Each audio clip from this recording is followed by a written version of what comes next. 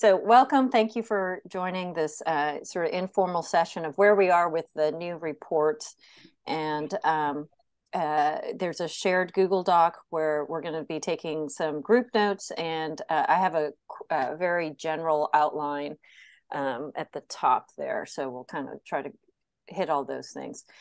So the first thing I wanted to say was just give you a little perspective on why we went with this particular method.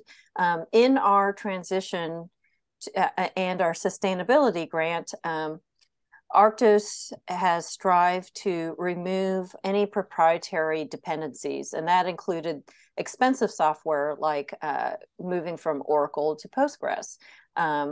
And similarly, our old reporter was based on Adobe's Cold Fusion, which has actually been on the chopping block, I feel like, for years. They've always been Adobe's always been very cagey about like how long Cold Fusion is going to be around.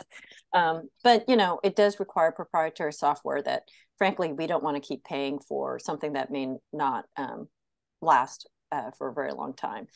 So in that move, we looked around and considered a lot of different kinds of reporting platforms, and one of the goals was, again, not to be reliant on some kind of expensive software library, and to have also the users be able to customize and create forms without expensive proprietary software expenses.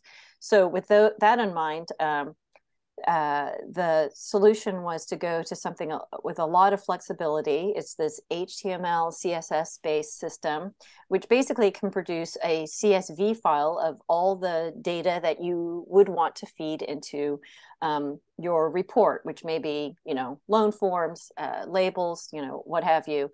And so in that flexibility, you can use things like this mail merge, which is dependent on Microsoft Word. A lot of people have used that already in the past. And I don't have a good set of documentation for that right now. So that could be something that we showcase more in the future. But essentially, again, you can just take the CSV and have that added to any Microsoft Word document that you have that is ready to accept these CSV variables. So there's a lot of potential there, and like I said, some collections are already using it. So we'll talk a little bit more about that later. The one that we wanted to talk about today, or at least demonstrate today, is the ones that are based on CSS. And so let me just share my screen. By the way, anybody who's on this call, feel free to just say something or raise your hand and Emily can call on you. I'm going to share my screen, so I won't be able to see all of the hands, or just shout it out. So let me log in here. Sorry, I accidentally had logged out. Oops. Okay, I am logged in. Why aren't we? Here we go.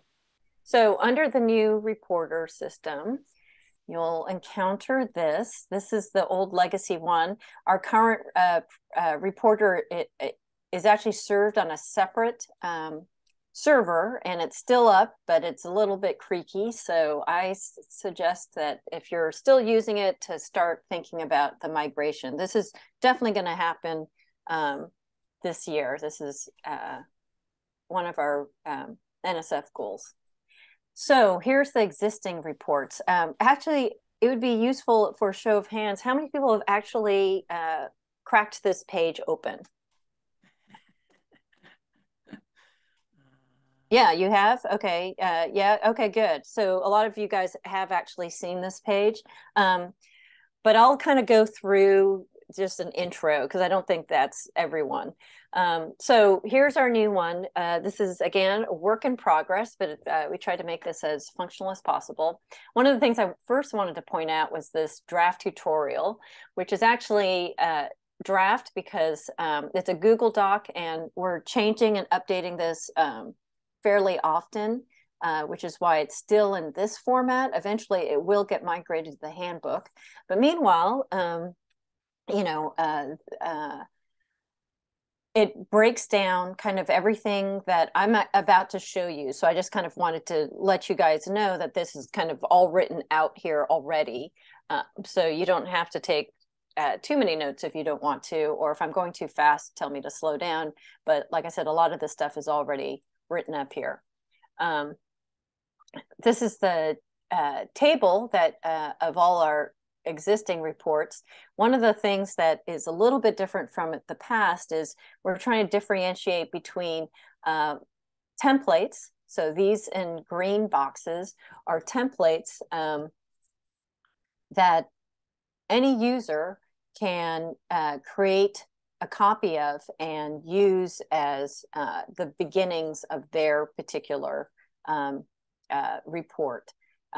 So we'll go through a few of those. There's two that we can use as an example.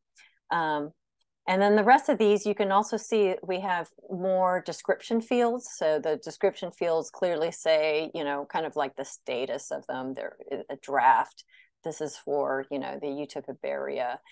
So there's a bunch of these that are kind of in progress. There's a few loan documents here that if we have some time, we can also use as an example, and just kind of walk through these things.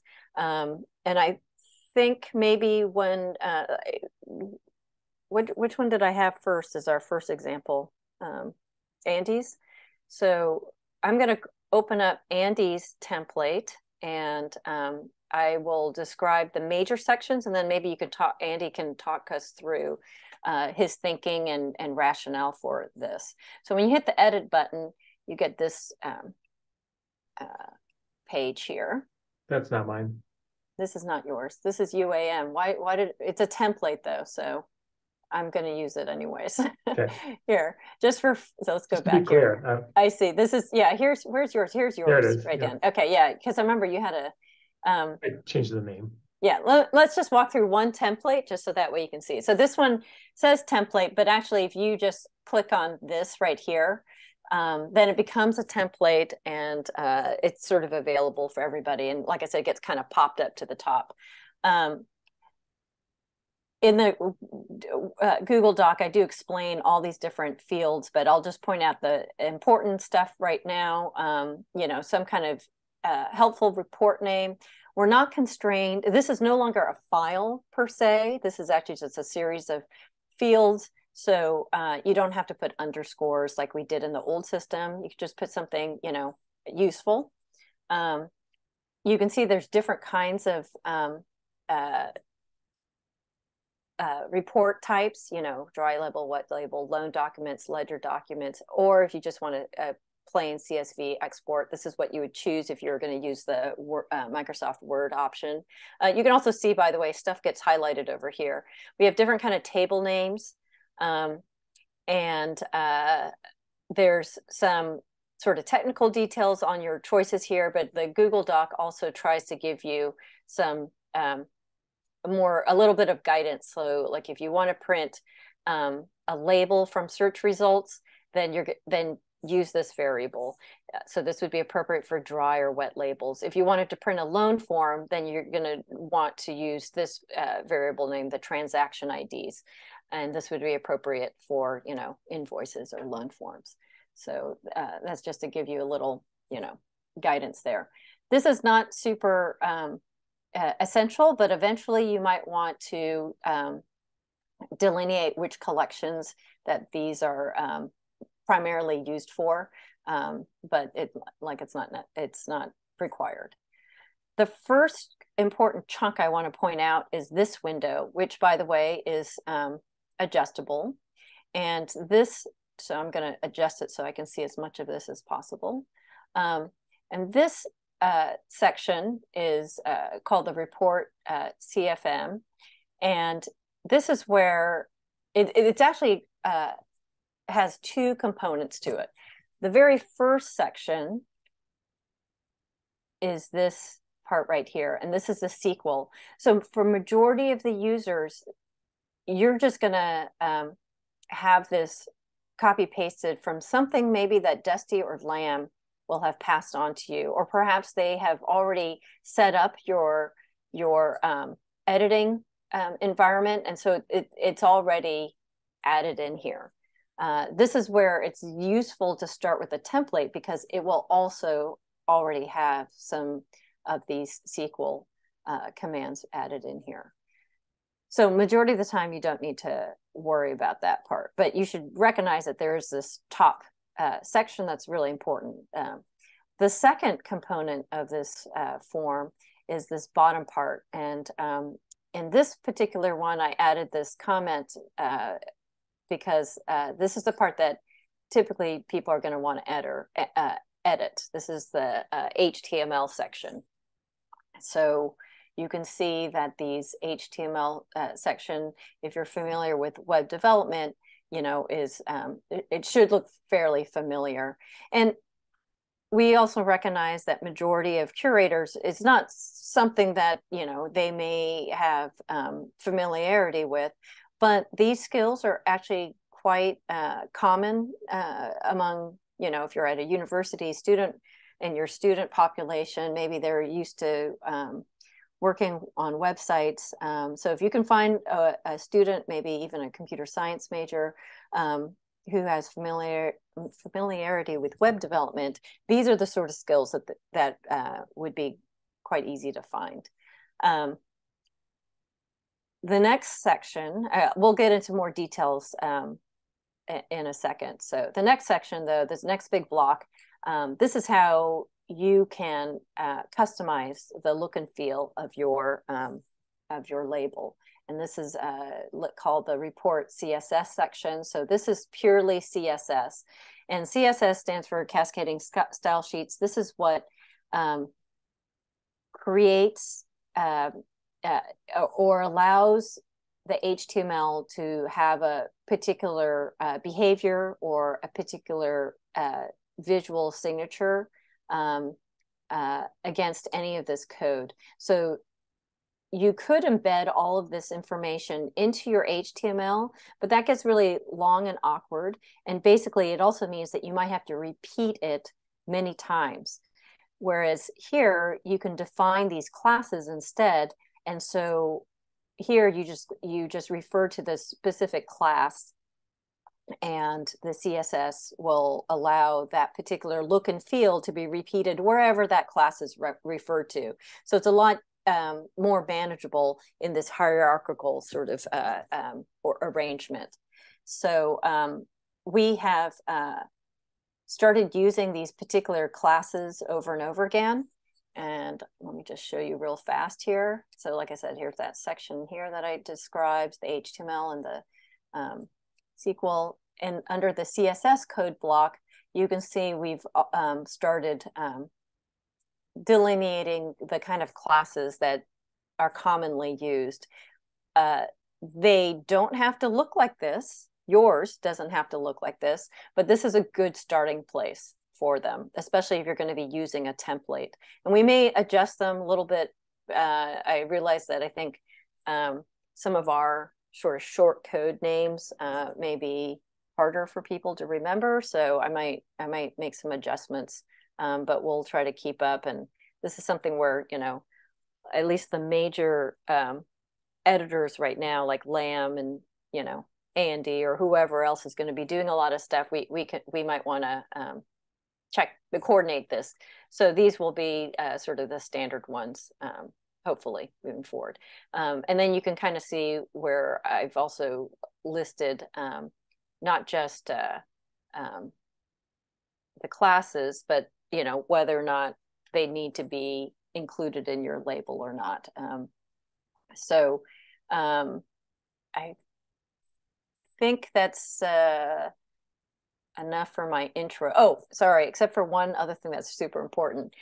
And that would be the variable names. So in the new system here, I think there's a whole section here, right here, where if you want, here we go.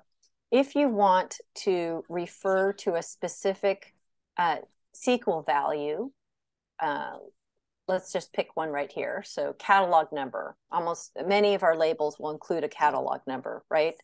That catalog number is inserted into the HTML via these variables. And so what we've done here now is taking the SQL variable and added a pound on either side.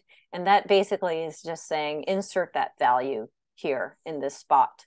So you can see that there's some familiar looking field names here because these are coming straight out of the database. And I can have them inserted with these pounds. So you just need to include those, you know, hashtags or pound signals on both sides of the variable. So that's how we get from SQL to HTML, and then how we want it to look, we control with classes, and the classes are defined in the CSS. So I should probably make a little flow chart of all this information, but I hope that kind of presents some logic. And then now we'll go into some examples. Is there any questions? Can I interrupt for? Oh, please. Yeah, questions. Yeah. Can you scroll to the top? I wanted to emphasize a couple of points. Oh, sorry, it's Lam talking. Yeah, this is Lam. Okay. So you see the fields up here, report name, used by, etc. Those are not actually settings.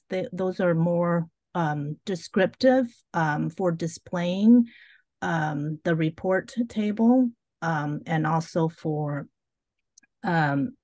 displaying what's available. So for example, when you select wet label, it doesn't automatically give you a template or set it to be a wet label. You have to define it in the report CFM and the report CSS. And same thing for accept variable. That's just for display. If you want it to accept a table name or a collection object ID, it has to be defined in your query or in the report CFM. Okay. And then also in your report CFM, you have your query there. So when you use your hashtag to recall the fields, it has to be within the query. It has to be specified there. And I see you have some aliases, like the second one as an aggregate function, and it is named as part count. Oh, the part count, yeah. So yeah. Where's the part count? Or if you look at flat accession at the bottom, there is just space accession number. So the one you're looking for is anything that is following the space or following as. So if you wanted to get the flat dot accession field, you would recall it as hash accession underscore number hash rather than accession. Right. But this is where I think for especially the initial migration, we just need to have that communicated to you or Dusty to help with this particular section. And because once it's defined, then they can call it up here without kind of worrying about the actual SQL, which is, you know, a lot harder, I think, for people to just jump in and start doing. Yeah, Dusty and I can definitely help with writing the queries if you can spell out to us what you actually want. And another thing I wanted to mention is we have a lot of pre-developed functions that get a specific subset of data. So instead of writing this query, you would just call the function. And again, Dusty and I can help with that. If you tell us what you want, we can say, oh, we already have a function for that, and that can just be, we can help you set that up within the query itself. Right. And lastly, for the CSS section, all of the CSS, we have a separate section for it, but it can actually also go in CFM the CFM section, but it makes things a lot easier to kind of isolate it out and report CSS. Yeah, I think we want to keep it separate. Yeah, because because otherwise this gets super long and people forget the style tags. And right, all that stuff. right. But in some templates or some other reports, if you look back at the old reports, you might notice that there's actually some CSS, some formatting stuff in the CFM section. So if you see that, it's allowed. It's just for this purpose, it's a lot easier to manage in a separate section. Yeah. Yeah, and just real quick about the getting all this information to Dusty and Lam to help. We do have a specific template, issue template in the GitHub that tags, I think, Lam automatically when you request help migrating an old report to the new system. Okay, so Andy, would you like to walk us through the DMNS tags and how you found it? And I'll let you talk about CodePen if you want, or I could go. It doesn't matter, but I thought maybe people might be tired of listening to me talk. Aaron, do you have a question? Yeah. Yeah, this is Aaron at UAM. Hey. Like before, Michelle, before you do any of this, can you show us that you have to create a copy? If someone was going to edit one of these or wanted to use one a little differently. Yeah, right. Sorry that so with the templates in particular, you can create a copy, but you could do that with actually any of them. You can see this button is available for all of them. And that's actually how I started learning about the loan forms. I just created a copy of the Boulder loan form. So you just hit create copy, pre-fills in this, which you can edit up, and then hit create, and you'll have a brand new, oops, you need to actually, yeah, I don't know if this actually makes a difference, but I'll just pick one. So I'll just throw this in here. And so now I've got an exact copy of this UCM report. You can still see it's got the same values here, which is actually kind of an interesting example of how this has been, this is hard coded in because, there's only one collection, but you could turn that into a variable if you wanted to from the loan transaction.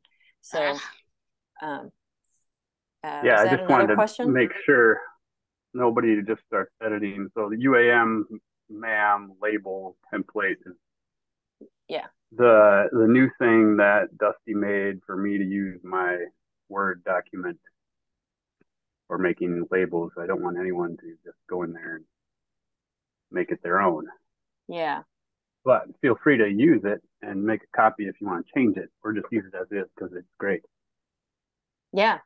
I mean, we could change this around maybe, so we've got some a little extra nag screen on the edit button, just in case for accidental editing. That's a good idea. Yeah, that was my question, is what the controls are for editing. Is it anybody can edit any label, or is it operator control depending on who's logged in, or what? Yeah, I think the templates are limited as to who can edit. Is that right, Michelle? I can't remember.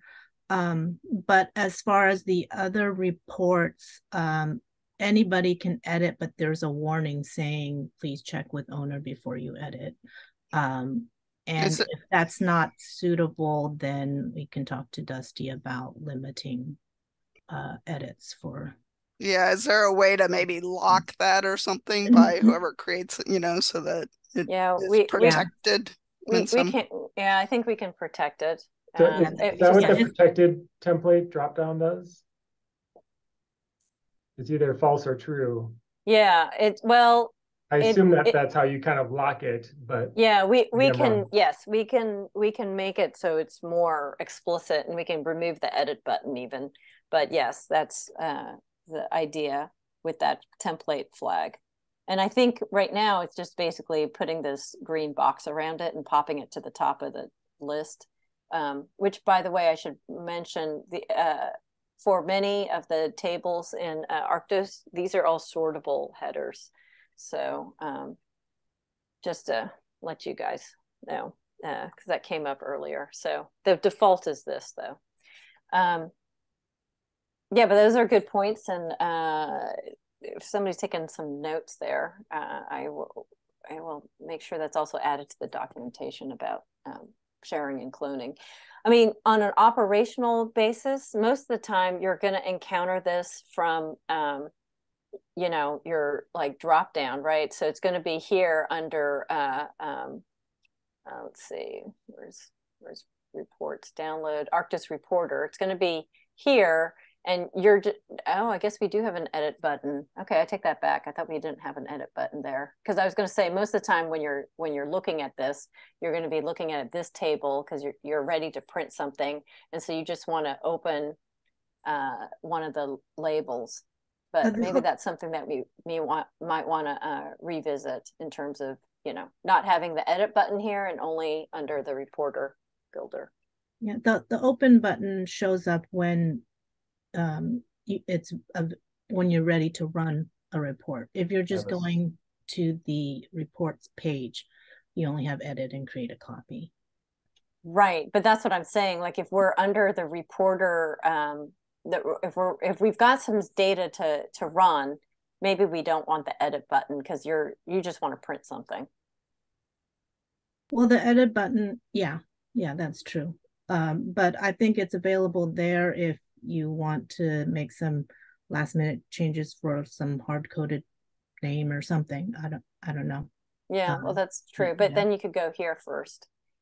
But I appreciate that. I think the concern about having edits, you know, accidental or otherwise.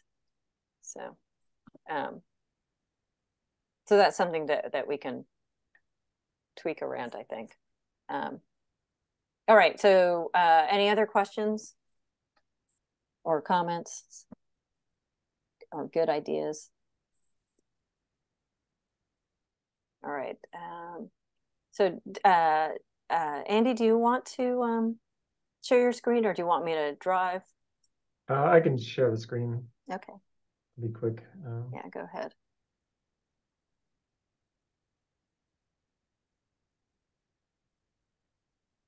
All right, you see that?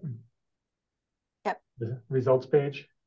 Mm-hmm. Yeah, so I just took a stab at redoing our specimen tags, our skin tags, or we time on some of our skulls. So just to show you what the old ones look like, we go to the old reporter.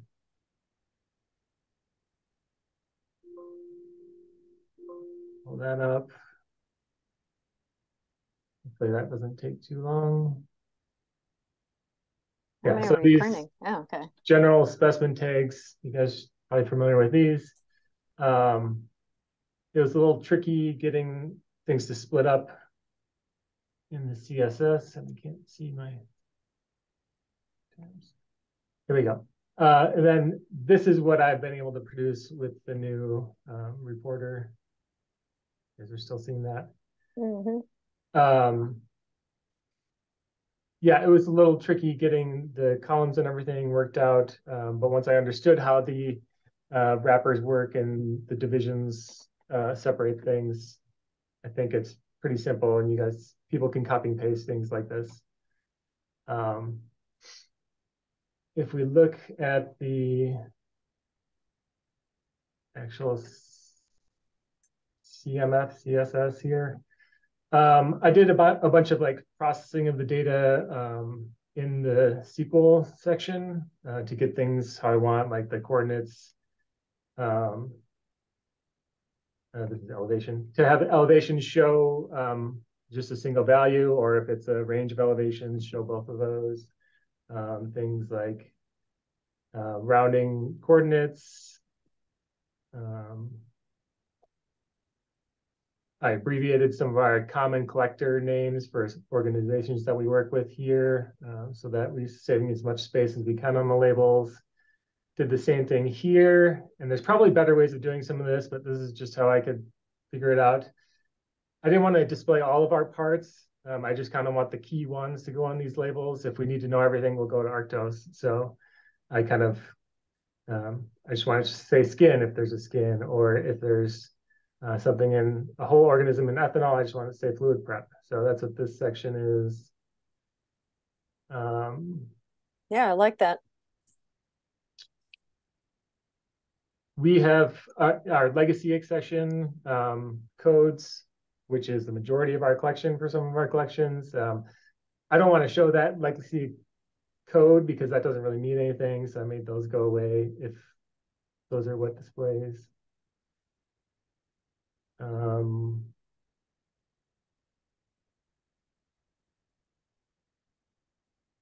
Here, initially I made this for our just mammal tags, and then I decided I wanted to make it so I could just have one tag, and it didn't matter which collection, if it was birds or mammals or whatever.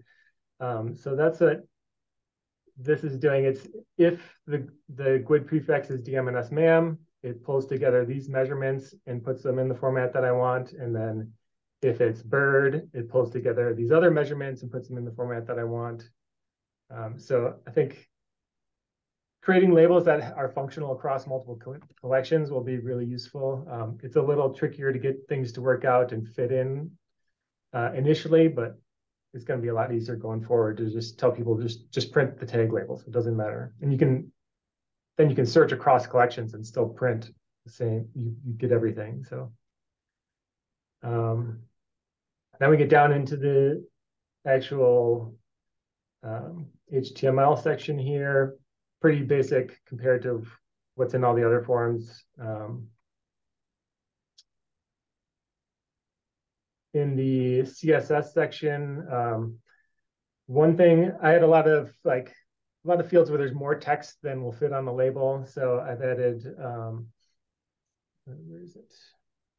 You can add an ellipsis at the end where it cuts off. Here, text overflow ellipsis, or overflow hidden. So that cuts it off so it doesn't just print off past your label. And then this text overflow ellipsis will add an ellipsis there. So you know that there's more information in the database that's not on your label.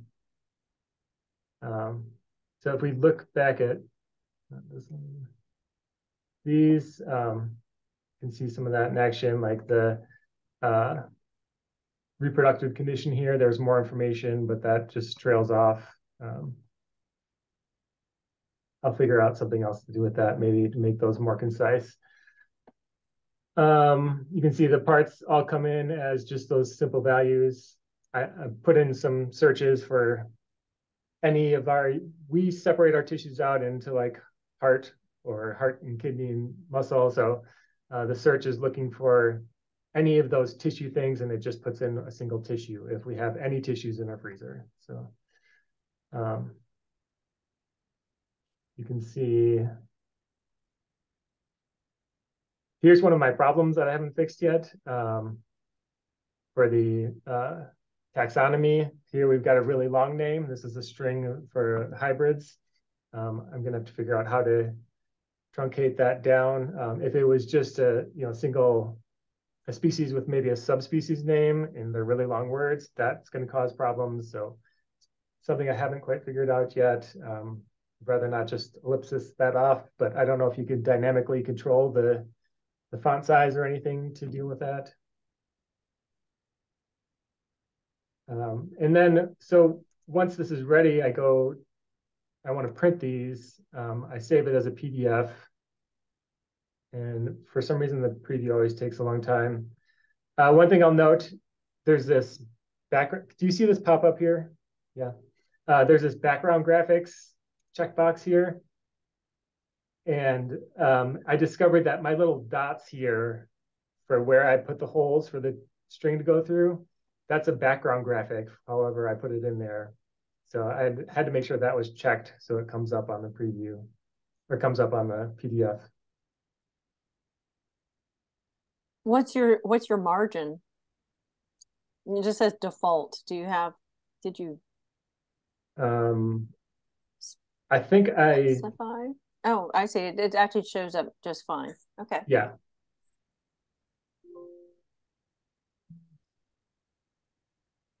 Where did that go?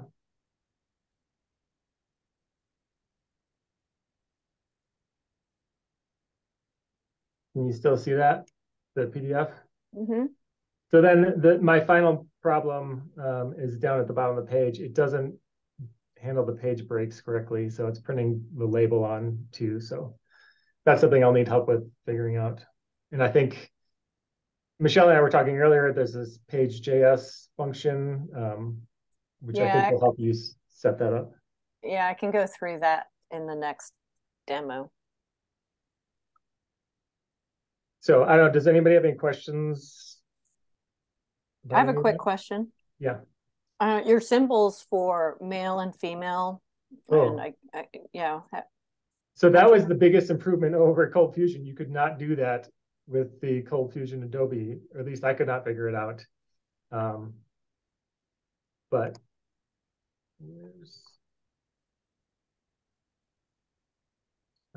yeah, I just typed in the HTML.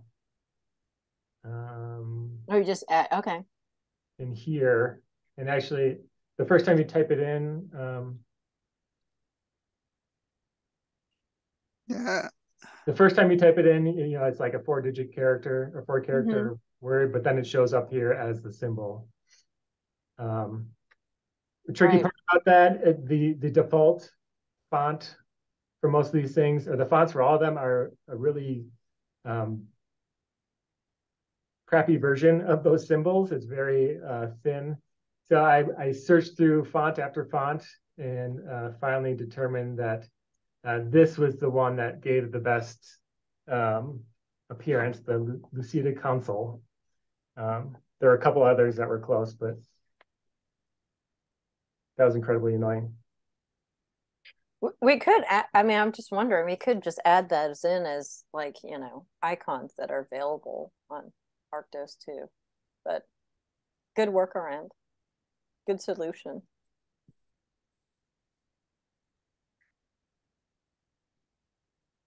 Any questions for Andy besides icon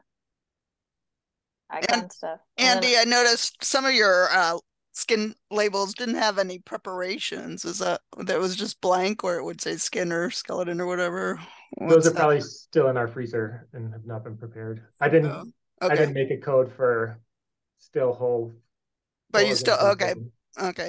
Just curious about that. Yeah, that would go in this section. I would just add another line, like the case when it's a whole organism, display this.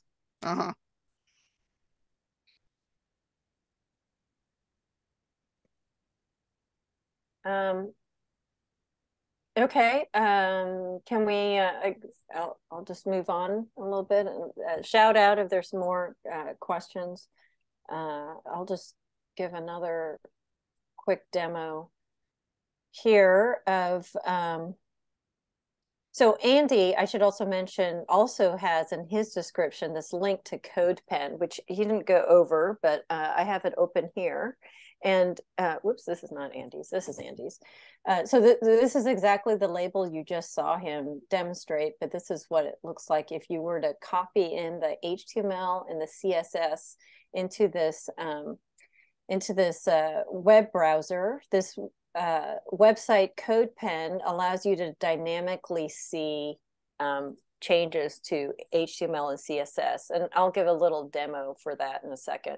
So I'm just going to go through a little bit of our one of our labels, because it's something that we've been working on. It's not done actually, but it's a little bit different than the first label I worked on, because it has to be a very specific size dimension. And so what I have been learning is this suite of libraries from this project called Page.js. It's paged JavaScript. And basically, it's a suite of libraries that helps create books.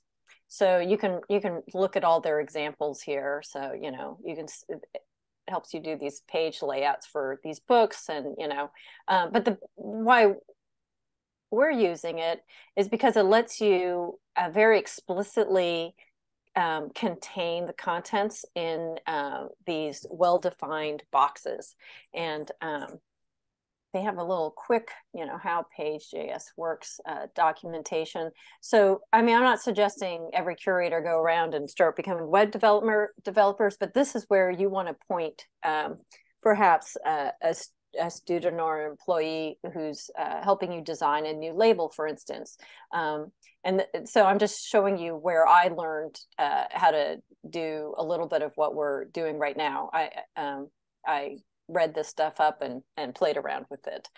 So you can call that with this little tag here at the beginning, which actually I think is also listed, yeah, right down here. So this is stuff that, you know, I didn't magic this information. It's just scattered here and there, but I'm trying to get it all together in one spot now. And when you do that, then now you have access. It's going to call this suite of libraries for you. And actually, there already exist there. There's a couple of things that are default in Arctos. It just assumes that you're using, you know, your page size is going to be 8.5 by 11, sort of like your standard page. But what you can do, so this is your 8.5 by 11 page. And then you can see, because everyone see these little boxes here? There are these additional separations, containers that you can also define the size for. And your actual working text will fit into this last section right here. Each one of these sections are defined in HTML through what they call divs. So div, you'll see these tags everywhere. And that's the class that we normally are spending all of our attention on. But you can define the exact dimensions of these divs through these calls right here. I mean, and that's what I just did right here. So I have, you know, the margin, top margin, I want at 0.2, and the right and the bottom margin, the left margin. So it's basically all the same. There's actually a way to do this in one line, but I wanted it to be really explicit. So I decided to keep it all in the longer, more verbose way. But you can see that you can actually either use specific dimensions like inches, or you can use millimeters. You know, you don't have other examples on the website might be in pixels or percentages. And obviously, if you really want to nail down the size of your box, then you're going to want to do something of a specific unit. So I've been trying to comment out as much of my CSS code as possible, mostly so my students who are starting to learn how to do this have these reminders. But, you know, there's a couple of things that we've discovered, like, you know, we didn't want certain font families, or we do want certain font families. There's all sorts of things that kind of like get, you know, adjusted, and it just really depends on what your particular institution wants to see. So in terms of seeing this, let's kind of go back here. So what I've done here is, oops, here, let's just actually minimize this part because we're not editing any JavaScript. So what we're seeing here is literally just a copy paste of only the HTML section from my reporter. And then this is a copy paste of the CSS from that same Arctos report. So you can see now, you know, that this initial setup of the pages of the box, and everything here is controlled here. So I can kind of visualize immediately what I want to see. So for instance, if this was going to be a different institution, you know, I don't even know what, Museum of, you know, They're not in Arctos, but they're at UC Berkeley. So, you know, you can see that it updates as fast as I can type it. And right now there's a little lag. I know this looks so wrong, Carla, just don't ignore it. But you can see it's pretty responsive. Like immediately I type in something and it's gonna update right there. So you can see parts that are hard coded, the MVZ part, because that's not going to change for us. And then parts of it are variable. So again, those hashtags right there. So I'm keeping it as a variable here. So this is just all sorts of. Keith, does that answer your question about JavaScript? What was the question? Yes, yes, it does. I was just wondering where the JavaScript fit in. Although I saw some examples on the reporter where the JavaScript looked like it was in a third window on the For the most part, the JavaScript is going to be like behind the scenes here in Arctos, right? So if there's any kind of functions and other, you know, stuff, we can. That can just be requested Dusty to make adjustments on the back end, and they'll be available to everybody. And then he will hopefully update this sidebar here and tell you how to call in those special functions. Okay, yeah, I guess what I saw that there were a couple examples in CodePen where there was a third window. Right, with yes, JavaScript in there. So.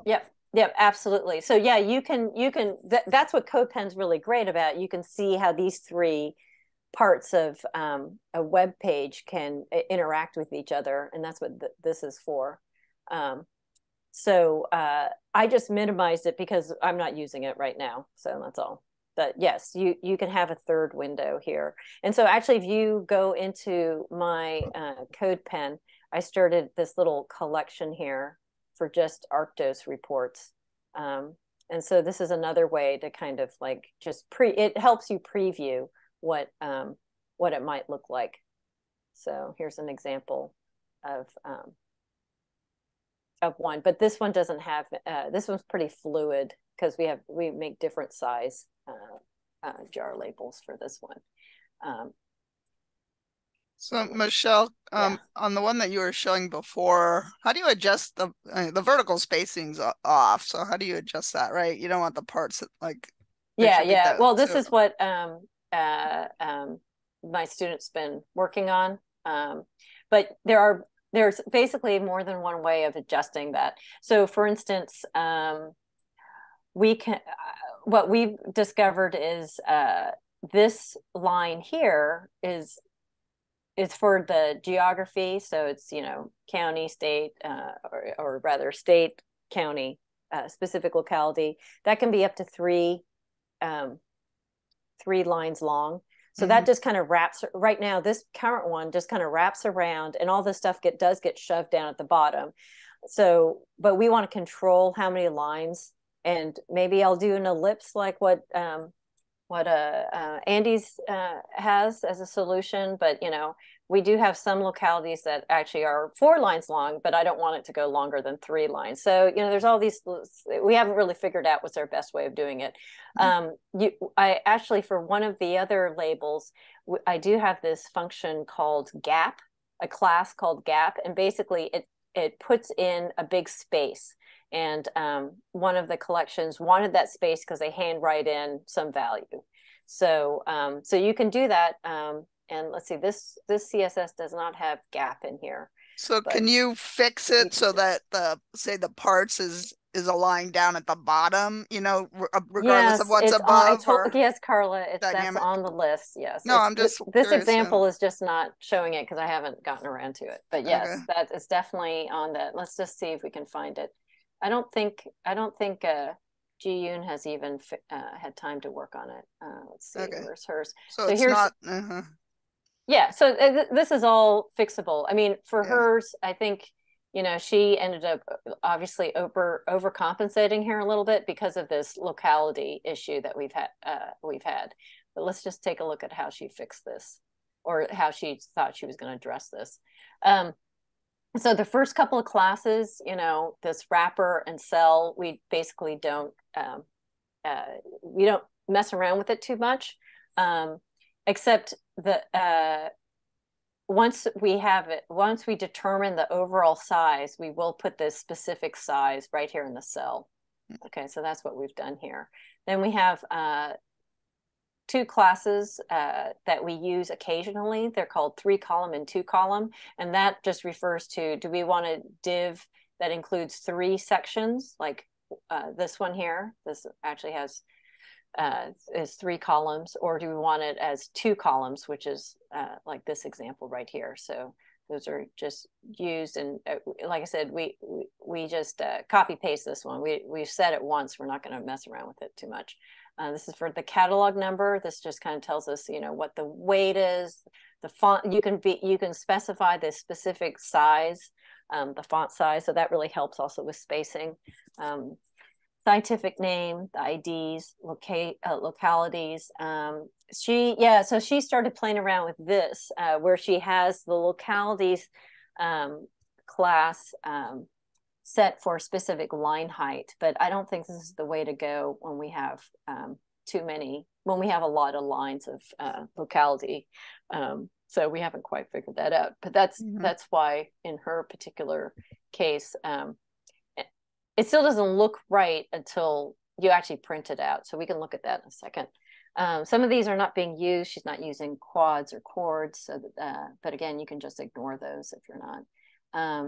Yeah, she started trying to figure out a bottom, which is now an ID. It's not a class, which I don't think she actually has implemented yet.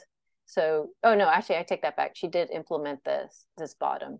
So this is where she was trying to constrain it. So there's a bottom identified, and that's where only these elements are in. And so you can see that this bottom section includes both this 2-column line as well as the centered parts. And again, parts, you can see how parts is defined in its font size of 7-point fonts. It's always text aligned to the center of the section, and it's a fixed position. So this is just the rough preview. I mean, really, you gotta print this to check it out, but you can fortunately do this without too much, like you don't have to waste paper doing it. So let's just see what that one looks like here.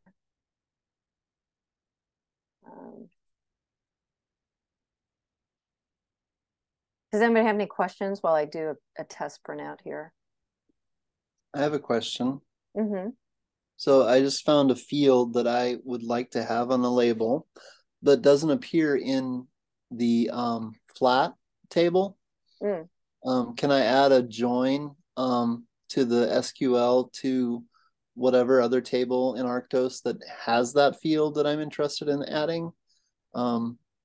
Or do I have to request it to be added to the flat? Well, you certainly can do it if you know what you're doing. There's nothing that's the request for help is just a request. If you don't need help, you can, yes, you may. Okay. Yeah. I mean, what's fun about this is pretty dynamic, so you can play around with this. You could break stuff on your own, of course. And it's a good way to learn what you're doing. I started helping out Alabama. This is the thing I drafted up for them, and this didn't take me very long at all, but it was kind of fun because they add this little logo thing, so I was able to like just have that to play around with. And I definitely was using a lot of fields that I don't normally deal with because it's an invertebrate collection. So and some of it I just copied directly from the old reporter. Yeah, it's like I said, you can do a lot of testing. How do fields get selected for the flat table? I mean, that's, I guess, the question. Is that an intermediate step in exporting to data aggregators? Yeah, so flat is our way of making sure a lot of functions in Arctos are pretty fast. Okay, so when you're doing a when you're doing a search on the main search page, for instance, you're hitting flat right there. Okay. And so it's kind of reused in a lot of places. I don't even know all the places it's reused, to be honest, but it's sort of like the go-to place. Now, actually, I just remembered there is let's go back to, do I have one of these already open? No, I don't. So let me just show you one way of finding out what's in flat. I was browsing the table under developer tools, but yeah, that's a good way. But I think that right here. So I knew there was like a little cheat sheet here. So there is a little business here. So if you just copied this little section that I just highlighted, and you make sure you have the where clause. Yeah. So if you just copy this, and you can get it as a CSV too. Actually, I think it's then there's this fast way of seeing everything, all the fields in flat. And what it's not going to change too much, but I think in the next, maybe it's already done. There's an issue lately. We're making a couple of last minute additions to flat. I don't think we're taking anything out of flat. We're just a few extra additions to flat, and it's going to kind of like lock in flat for a while, because I think it's going to have like an enormous amount of what we need. And that should serve us for a lot of our search and query functions and for things like this. I just noticed that it includes age class instead of age, and our age data for birds are in age rather than age class. So, but it does include age, because we use age as well. I'm pretty sure it has age in it. It has age because that's what we use. That's weird. On the table browser, it wasn't showing me age, but anyway. Well, if it's there, it's there. It's fine. Okay. Well, if it's not there, then we should know about it. Maybe it would be useful to have a more a regular it may be that the summary that's on Arctos. So I mean, I went to manage Arctos developer tools, and then I went to table browser, and then I navigated to flat, and then I searched for age, and all I find is age class, not age. But maybe that needs updating or something. Yeah, it says it was refreshed in 2021. So okay, yeah, maybe we need that changed around. Okay, well, looks like it's clearly more reliable to just query out the column headers, like you did. It doesn't look like it's in flat currently. You guys must join a table to get it. File an issue. File an issue, because we use age as well, so we definitely want age. Okay, well, I'm there's an issue open right now, so I'm just gonna so age class, age to flat. Yeah, it's just plain age. Just plain old age. Yeah. And go ahead. Yeah, sorry. Any other questions, comments? We're at time, but thank you so much, Michelle, for this drive through, and Andy. And I know for some of us this is a little overwhelming. So if you don't know where to start, you can always kind of plug your data into other people's templates and see what's missing, and then file a report. Or just if you have an existing template that you just want migrated, just go ahead and put in an issue. You don't know. Yeah, and just feel free to file an issue and specifically tagging, me or Dusty or Lam or Andy, people who've like worked through the process a little bit, because I swear to God, it will get easier. I also will just quickly just show like a real fast, we do have this new issue template here. So you can request, this is for both like migrating new stuff, but also having a brand new template. So you can also just like append this with new, if that's what you want to do. But, you know, getting the right people on to take a look at this. You know, I see I have Lam already, but I can also tag Dusty on these. But you know, this is one surefire way of getting our attention too. And like I said, this is a priority for this year, so we're going to be working hard on trying to make these making this change. I think the next demo we'll do will revolve around the Microsoft Word mail merge. So maybe I'll hit up Aaron for some tips on how he's managing it. And there's a couple of other people I know who use it on a regular basis. So we were also thinking about ways we can share those Microsoft templates and CSVs. So we'll have like a kind of a workflow for that as well. Sounds good. Yeah. Well, thanks for your patience and enthusiasm. Any other questions though, or comments? Yeah, thanks. Thanks, guys. Thanks. This is all becoming much more clear very quickly. Oh, good. That warms my heart. Thanks for saying that, Keith. All right. See y'all. Thanks. Take care, everybody. Bye.